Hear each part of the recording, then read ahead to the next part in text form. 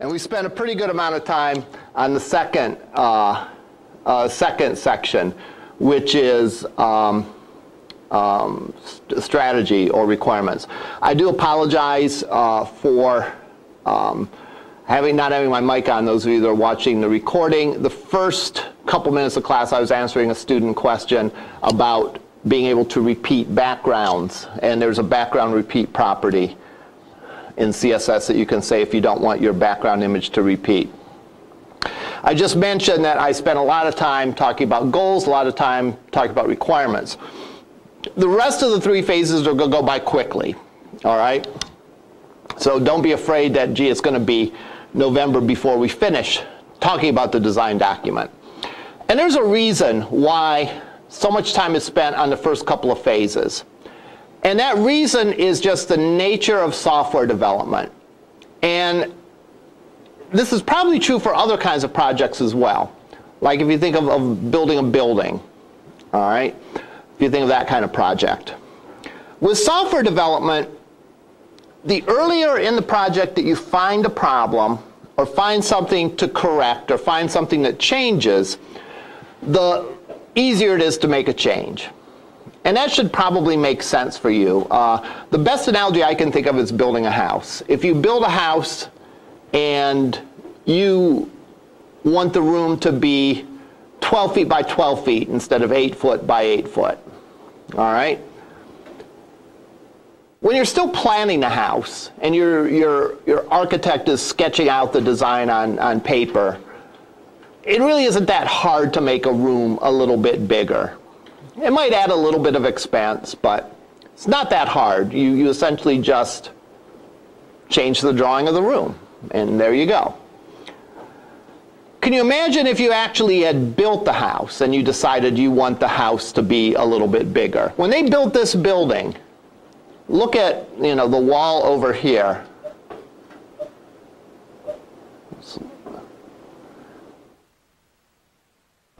There's the wall to the outside. If they wanted to make the wall 4 feet further out, when they were planning the building, that probably wouldn't have been that hard to do. They could do it, and it would be a little bit extra expense, but no big deal. If they wanted to do that now, let's think of the expense and the trouble that it would cause. You'd have to shut down classes in these two classrooms at least, maybe on the first and second floor of this building. It would require breaking down what was already there, adding on, and then finishing it up. The expense and the trouble would be a lot more expensive. Software is like that too. The earlier on in the project that you find a problem and address it, the easier, and in terms of businesses, easier translates to cheaper it will be to correct. Almost all software development follows a graph like this.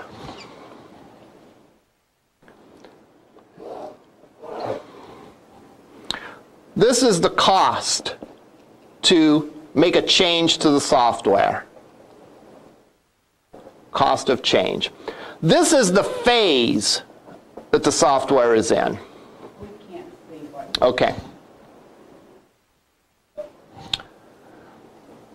We have sort of the planning phase.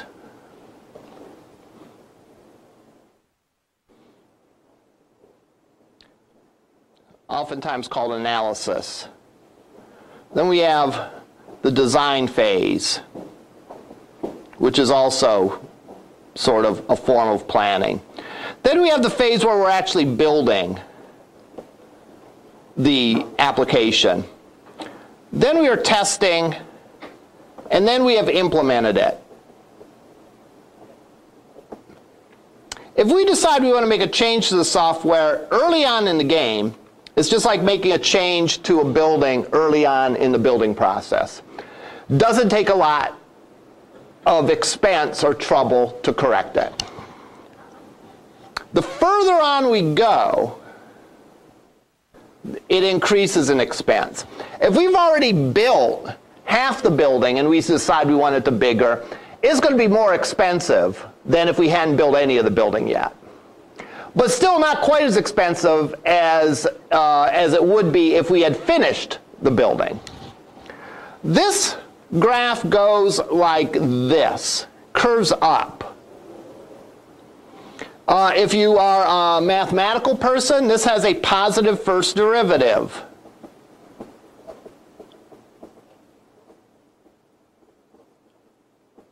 All right. Something like that, you show it. Which means that it is increasing at an increasing rate.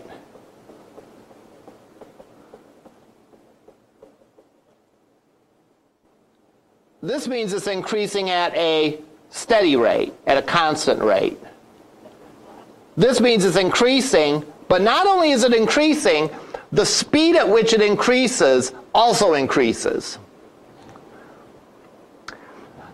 From the beginning of time, when people first started writing software, the graph looked like this. This is just the nature of software development. All right? So this means two things, and I usually give this little mini lecture in every one of my classes at some point. All right? This impacts a couple of things. First of all, the time that you spend in this phase of the project is important. If you spend a lot of time in that phase and you have a very clear idea of what exactly you want, that will minimize the changes that you have to make. It won't eliminate them. Software changes for any number of reasons, right? Some of which are totally out of your control. All right?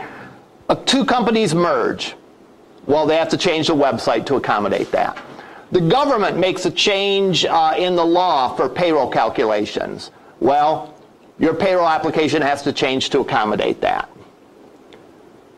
Some changes are because of you didn't think of everything you needed, or maybe there's a bug in the program. So some of the changes you can eliminate, some of the changes you can't.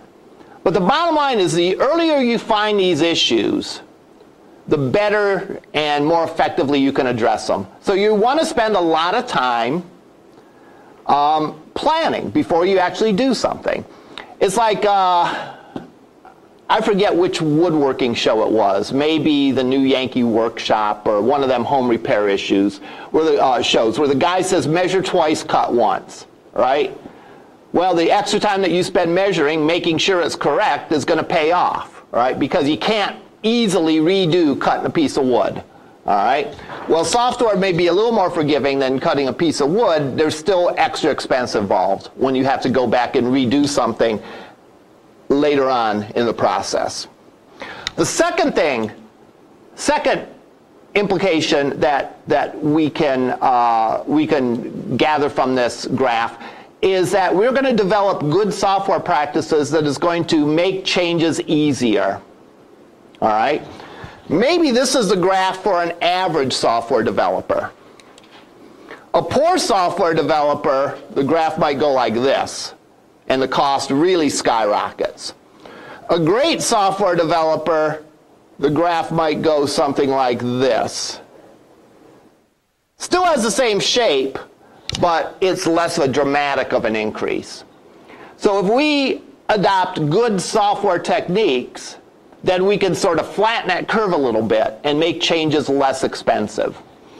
That's why we do things like put our CSS in a separate file, right? That's a good programming practice. Why is it a good programming practice? Because it makes it easy to change. Most of the things that we have, and this is true in any of your programming classes. Some of you I know are taking C#, Intro to C#. If your professor says it's a good idea to do this, there's a good chance that is a good idea because it makes it easier to change the program later on. Give your variables names that mean something, for example, in C#. Why do you do that? Well, so when you come back later to fix the program, it's pretty easy to figure out what's going on. You know, put comments in your code. Why do you do that? Well, when you come back later to change it, it's easier to make the change. Divide things into functions instead of having just one big giant chunk of code.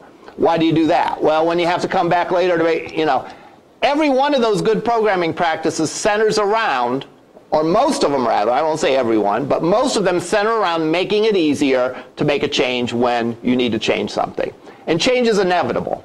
All right? Even if you've done everything perfectly, external conditions are going to require you at some point to make a change.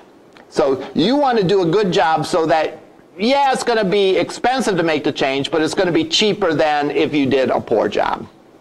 So because of that, we're measuring twice and then cutting once. All right? We're trying to do that anyhow. That's why I spent so much time in these two areas, well, in these areas, to define the goals that the organization has, define the goals for the users, and define the things that we're going to put on our website, specific kind of content that we're going to put on our website to achieve those goals. So that is the first two phases of our design process.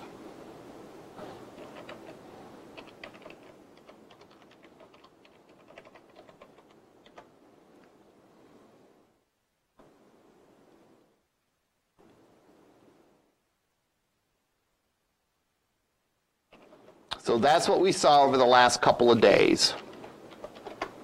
I'll pull it up just to review, and then we'll move on to the third phase.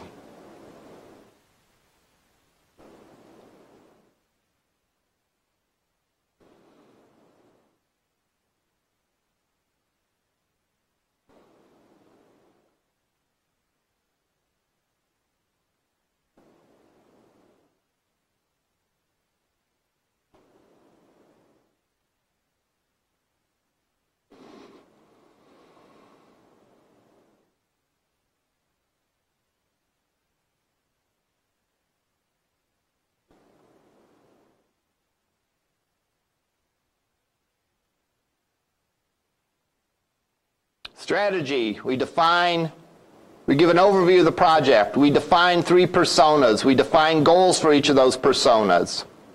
All right? Spend a lot of time about that. Spend a lot of time on what personas are. Scope, we define requirements that in other words, we define specific content we're going to put on the site that's going to help us achieve these goals. Again, specific content, not something like, well, I want the website to be user-friendly. What does that mean? That's sort of it doesn't relate to the specific content you're going to put on the site. Of course you want your site to be user-friendly, unless there's some really strange circumstances like you're making I Love Bees, where you want to make it deliberately confusing for effect. All right? But most standard business sites, yes, you want them to be user-friendly with a very clear navigation. All right? So I wouldn't count that as a requirement. The requirements relate to the content that address the goals. If I was a new band, for example, and I wanted to gain an audience, what might be some content I could put on my site to attract some new fans? One of my personas is a person that's unfamiliar with the band, for example. And one of my goals is to attract new fans. What is some content that I would put on there? Yes? You could put sample clips, right? You could put 30-second or 1-minute sample clips of some of your songs. You could put a video, all right? How many of them are you going to put? Are you going to put videos or audio? All those things are decisions that you have to make, all right? And what you would do is you would consider your organization and you'd consider your audience and come up with the best mix of stuff that would help attract new listeners to your band. All right? So the scope section is specific content that you're going to put on your site that will help you achieve those goals. Every piece of content that you put on your site ought to relate to one of your goals, directly or indirectly. Now, it might relate to multiple goals, and that's fine. All right? Someone who is checking out a band to see if they like them or not might want a video clip. Someone that knows that they're a fan of the band might want a video clip. A club owner that is trying to decide should they book this band might want a video clip on the site. That would help them achieve their goals of deciding whether to book the band or not. So a video clip on your site of a song that you've performed at a club might address 3 different goals. goals of someone that's unfamiliar with the band, goals of someone that's a fan of the band, and goals of a club owner trying to decide whether to book the band or not. So one requirement can address multiple goals. By the same token, one goal might have multiple requirements associated with it. Should be detailed. The more specific you make the requirement, the better off you are. All right? Because remember, this document that this design document that you're creating is done for many purposes. It's done, first of all, for you to get your thoughts on paper so that you've really thought through what you want on the site and aren't just winging it. But it's also used to communicate to other people that are involved in the project. If I was a consultant brought in to do a website for a band, for example, I would want to communicate to the band what I plan to do. That way, if I omitted something or they had an issue with something, we could talk it out before I build it. Again, why? Because of that graph. I might also have someone else helping me on the site, all right? And I might, when I'm done with this, I might hand off the specifications to a junior web developer to create some of the pages, all right? Well, if I do that, the more specific I am in defining the requirements, the better off everyone's going to be.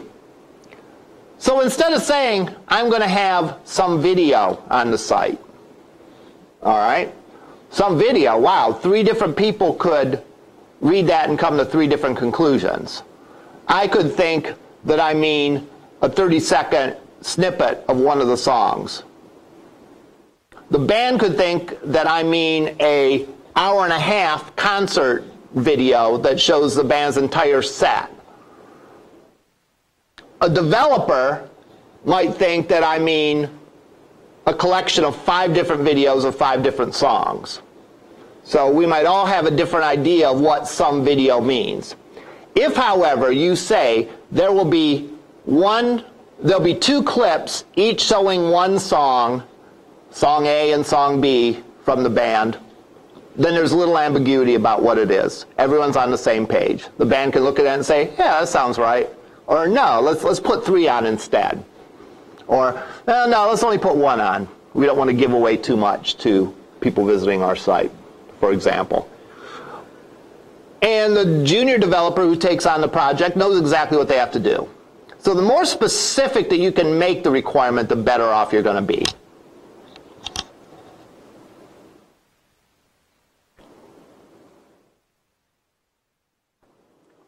All right, I think we talked about these.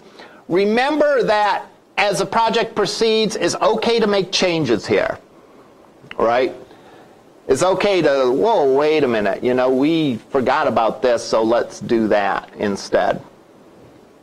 It's valid. The project specifications give you a roadmap, and on any roadmap there can be detours, all right? So therefore, these are not carved in stone. This design document's a tool to get you where you want to go. All right? Okay. The last 3 are going to go quickly. All right? In fact, I probably spent more time reviewing the first 2 than I'm going to spend going over the last 3. The first one is a structure chart. All right?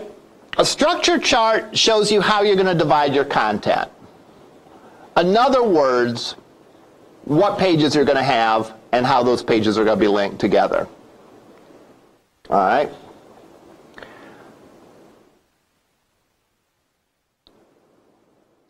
You could have different content on the same page.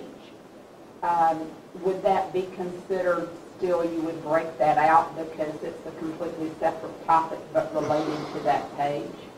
No, this is just looking at the overall structure of the page. Okay. And effectively how many pages you're going to have, okay, and how they're going to be linked together. Okay.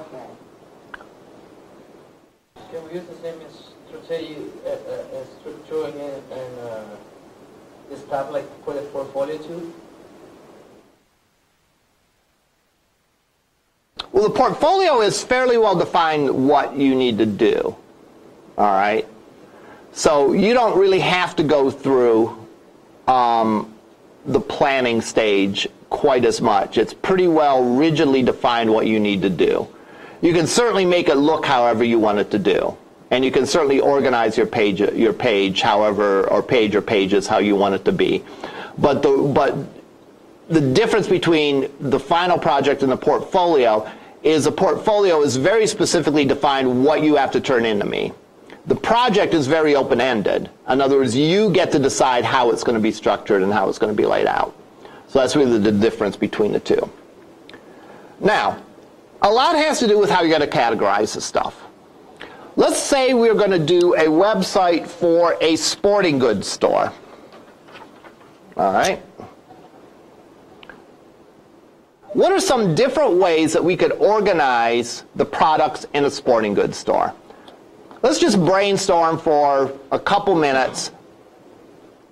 Yell out just anything that you think of as a way of organizing stuff on the pages of a sporting goods store. Products themselves. Okay, so what would give an example of what you mean? Shoes. Okay. Maybe tennis rackets. Okay, so one way would be to have a home page, and underneath the home page have shoes, tennis rackets, bicycles, weights, golf clubs, basketballs, etc. So organized by product. What's another way we could do it? By sport.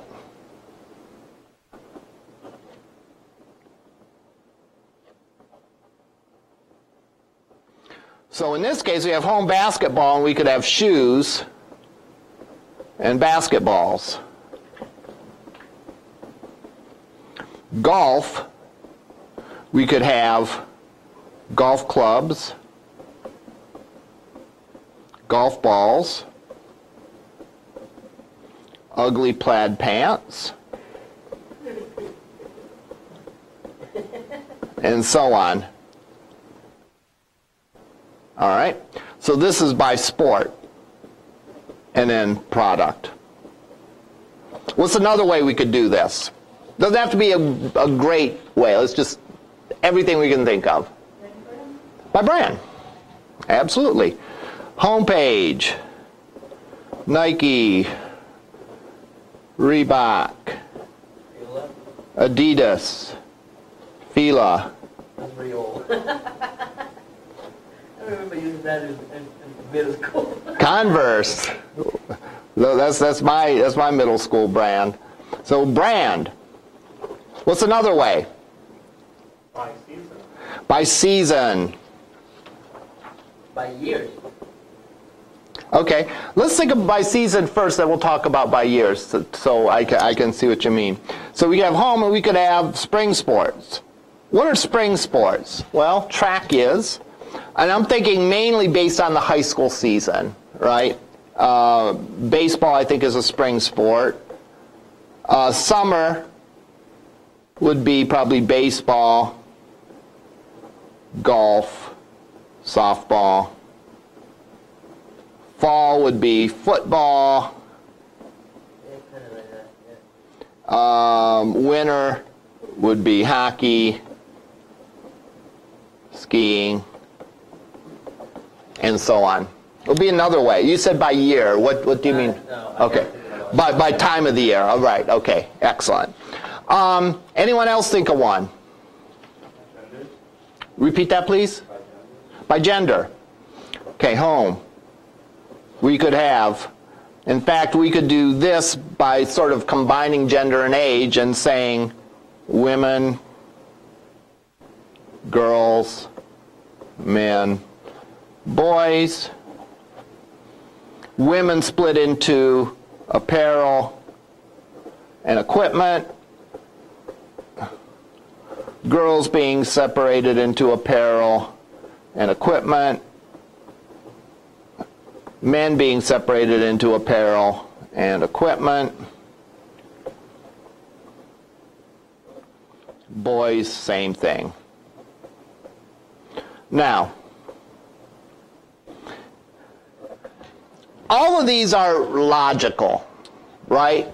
No one said have the products sorted in alphabetical order, right?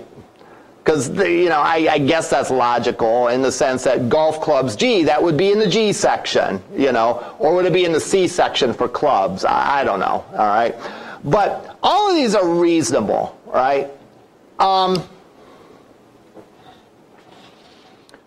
By gender and age, by product, by sport and product, by brand, by time of year. All of these make sense. One nice thing that we can do on the web is we can have the same content organized a couple different ways, right? Provided, of course, we don't confuse the issue and make it difficult for people to use. So, for our example, our pages that we're going to do are small enough where we're just going to have one sort of structure for the page. So we have to decide, if we're writing our website for a sporting goods store, which one of these we're going to take. How are we going to figure that out? I'm not asking for the answer of which one you'd picked. I'm saying, how would you figure that out if that was your job?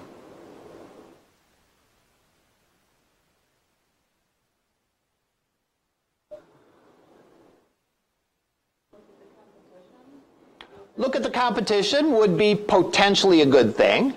All right. If someone's already thought through a problem, it probably is a good idea to at least look at what they did. Of course, they might have got it wrong, right? So you never know. All right. But that would be one good thing that you could do. I would definitely say that would be worth doing. What would be another thing that you could do?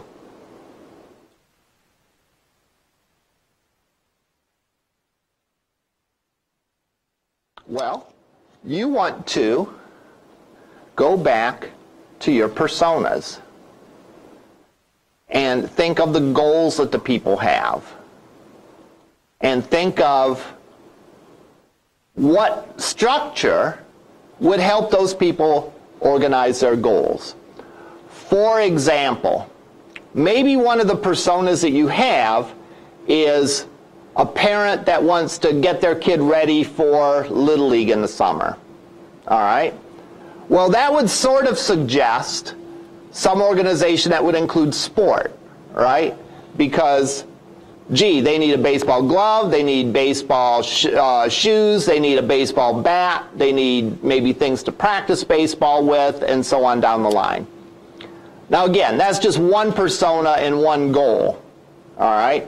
But you would look at all those personas, look at their goals, and try to come to conclusions by looking at it from their perspective. All right? Looking at it from the perspective of your personas. If you have enough time and money, you could even interview people. You could even create a rough prototype and let people take a look and try to figure out to see what organization the site is. The bottom line is you don't necessarily do what makes sense for you. You try to do what makes sense for the user.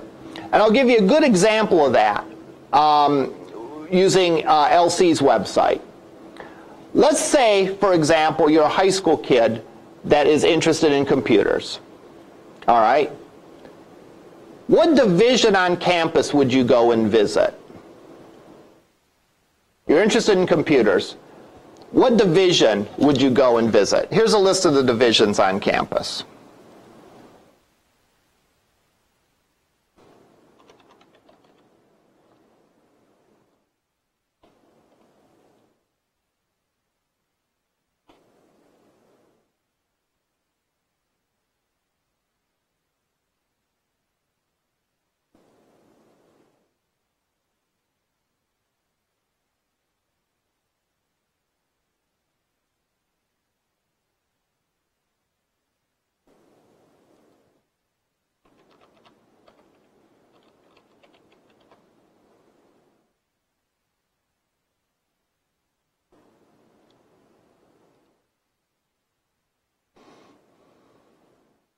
All right. Here is a list of our academic divisions. Arts and Humanities, Engineering, Business and Information Technologies, Health and Wellness Sciences, Science and Mathematics, Social Sciences and Human Services. If you were interested in computers, which one would you go to? Engineering, Business, and Information. Yeah, I forgot they changed the name of the division. There used to be two separate divisions, Engineering and Business, in which case it was confusing. Here's the thing though, there are actually computer programs in at least 3 of these areas. And which division that you'd want to visit would really depend on what you're interested in doing. So if our website was only divided by division, you're liable to confuse some people because they're liable to go to the wrong place. Someone's liable to go to Engineering, Business, and Information Technology and say, well, I'm interested in computers, yeah, but I'm really more interested in computer graphics and gaming. And our offerings for those aren't included in Engineering and Business. They're in Math and they're in Arts and Humanities. So what we have actually is we have a separate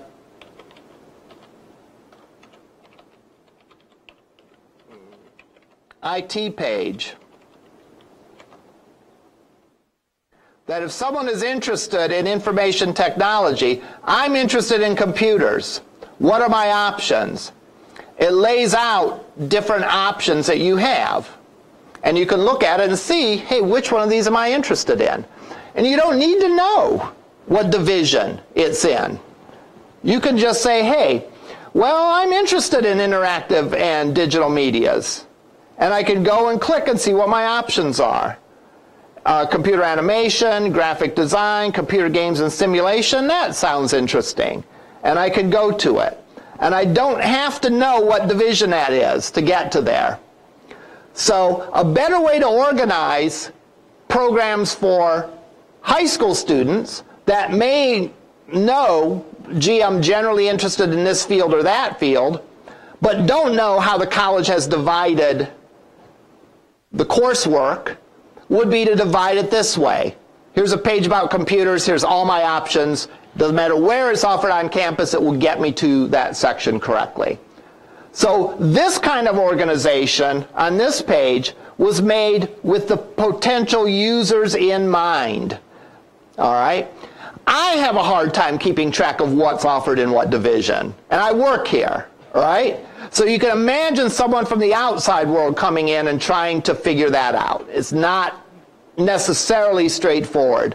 But if they do know, I'm interested in computers, this is what I'm interested in about computers, a page like this will help them. A page like this is constructed from the perspective of the personas in the problem. All right? That's why I wish I would have grabbed the quote that was on the page from last class where it said, I started becoming a good web designer when I stopped designing for myself. All right? What that means is you stop looking at it from your perspective and look at it from the perspective of the potential users. So that's how you decide how you're going to divide your information. All right? Not from how you see the problem, but how you think the users solve it. So, getting back to our project design doc, what you're going to do is you're going to say why you chose to categorize the data that way. So I might say that I chose to categorize the data by sport, right? Because gender isn't always valid, right? I mean, is there a girls' baseball bat or a girls' softball bat and a boys' softball bat? No, right? There's different sizes of them, and depending on the size of the individual, they might use one or the other. That's not really a gendered item, all right?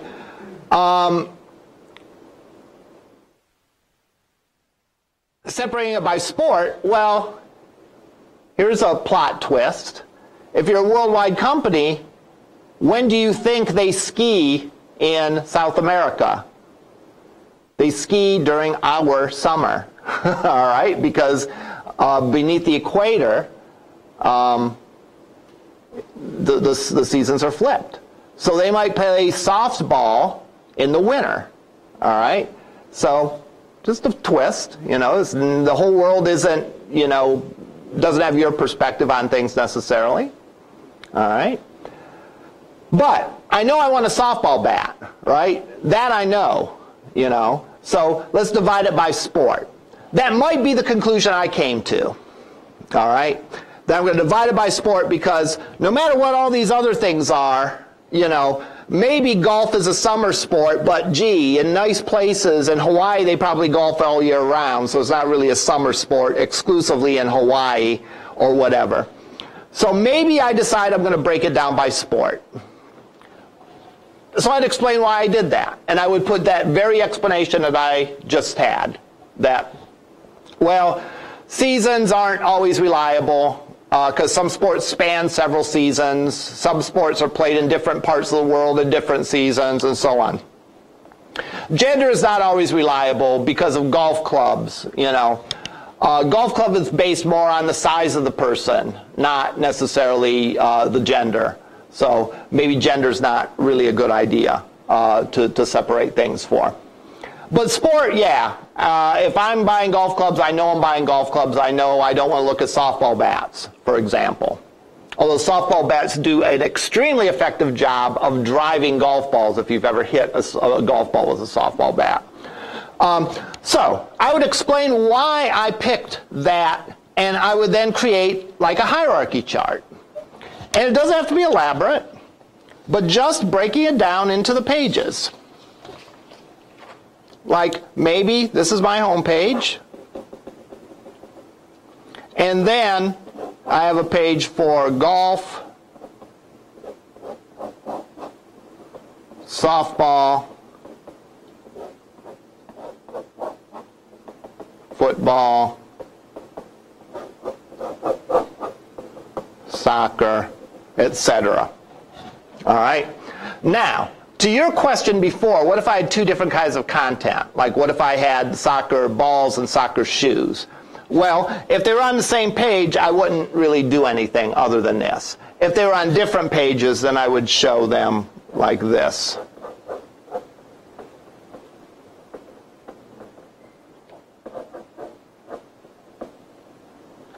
I'd show them like that. So it relates to the pages. So you're going to come up with a hierarchy chart that looks like this, that just looks sort of like an organizational chart that specifies what pages you have and how they're related to each other and how they are linked to each other. And you're going to explain why you picked that layout. Because remember, for almost any topic, you have choices in how to divide the topic up. If I was doing a website about jazz music, I could divide the material by era, for example. I could divide it by era, the 1900s, the 1910s, the 1920s, the 1930s, 40s, 50s, 60s, 70s, 80s. Or I could divide it into major styles. You know, New Orleans jazz, big band jazz, bebop, free jazz, jazz fusion. Or I could divide it into instruments, saxophones, drummers, guitar players, vocalists, and so on. Any one of those is a reasonable way of dividing it.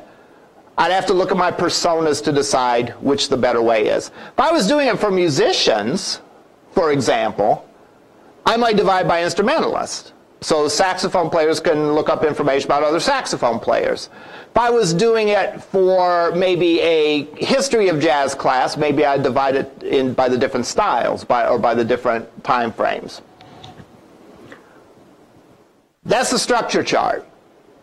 Next thing is a wireframe.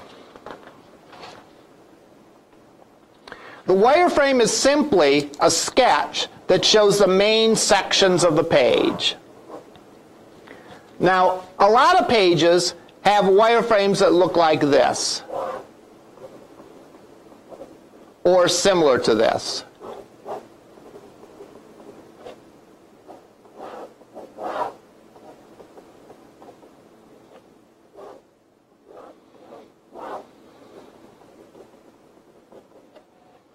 right? That's all a wireframe is a chart that shows the main sections of the page.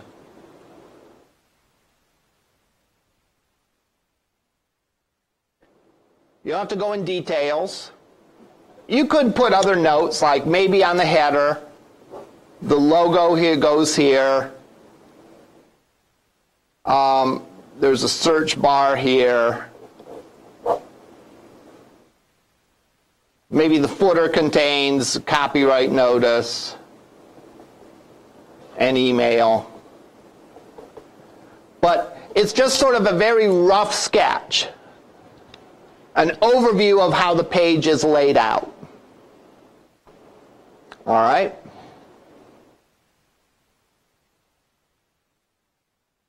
Now, maybe all of your pages have the exact same structure. All right? In that case, you only really need one wireframe. You don't need a separate wireframe for every page. If my sporting goods store, if all these pages have the same basic layout, then I just need the one wireframe.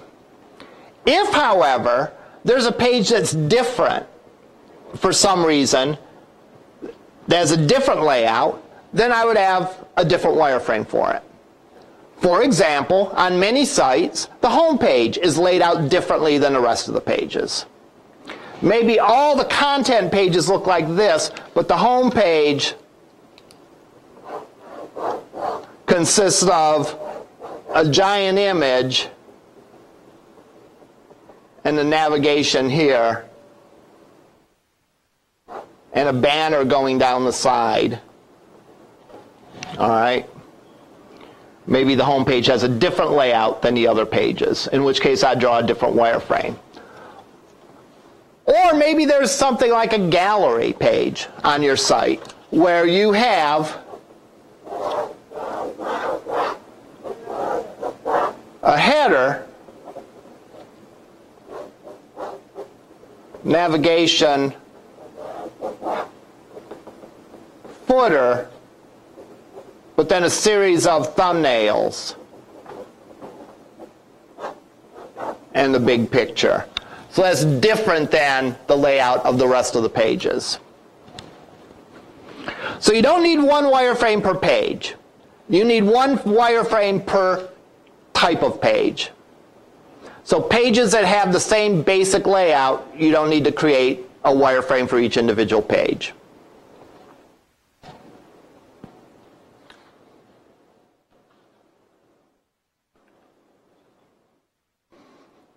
If you want further examples, if you Googled web page wireframe, you'll get them.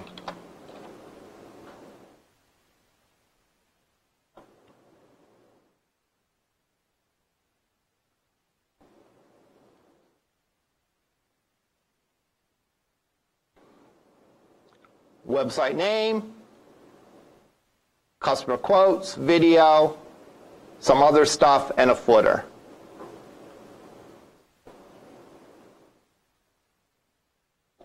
This is a sketch. Doesn't need to be extremely detailed. All right. The next step is a prototype. And we'll talk about the prototype next week. But in a nutshell, think of the prototype of your website as being like a rough draft for a paper. Here we've spent all the time planning. We've said what the goals are. We've said what content we're going to have. We've said how it's going to be structured and how each individual page is going to be laid out. Now we're going to make some web pages. And we're going to make those web pages in rough draft form so that we can get feedback on them and make changes on them. All right? Because all this planning is great, but a lot of times customers don't really know how to give a lot of feedback until they actually see web pages. Then they can say, oh, wait a minute, you know, a wireframe like that is kind of hard to critique. But when you actually see a web page, you can say, no, I want the navigation smaller, and I want the header to be bigger, and so on and so forth. So think of that as being the rough draft. Now, we'll talk about this more next time, but one nice thing about the way that CSS works is we can actually provide the user with a couple different prototypes that they can look at and choose. All right? We can style it one way and take the exact same pages and apply a different style sheet to give them an option so that they can look at it and say, do I like page A better or page B? And we can do that without completely duplicating our work. We're just redoing the CSS. That's where we'll pick up next time, taking our wireframe sketches and turning them into actual web pages that can serve as a prototype. All right. That's all I had today. We'll see you in lab. That's it.